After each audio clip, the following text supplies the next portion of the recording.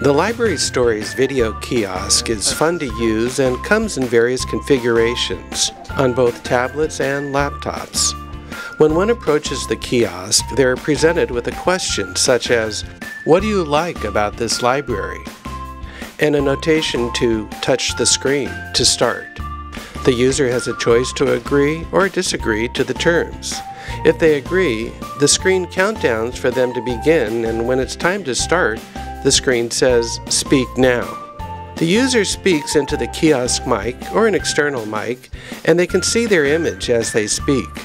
And when they're done, they're prompted to touch the screen to stop the recording. Well, there's a lot of things I like about this library.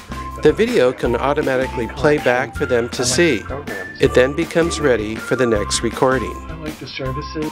The software interface allows for a variety of questions and sequences, as well as any length of recording. There are also options to allow the user to add their name and email address.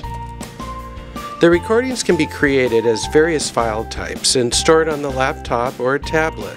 Puppet shows or story hours. Later, they can be edited or uploaded directly to Facebook, YouTube, and other venues. It's just a precious resource. I love the library.